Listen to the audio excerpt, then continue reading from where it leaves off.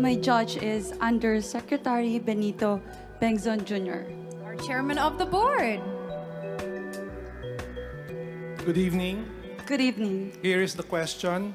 Given the pandemic situation now in the Philippines, should vaccination be a choice or a mandate?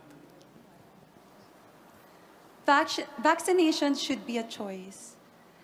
And I still remember the days when we were all longing for vaccines to be created.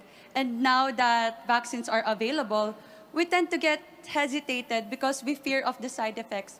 But I encourage everyone to choose to get vaccinated because this is the big step for us to move forward and to protect ourselves and our loved ones. Thank you.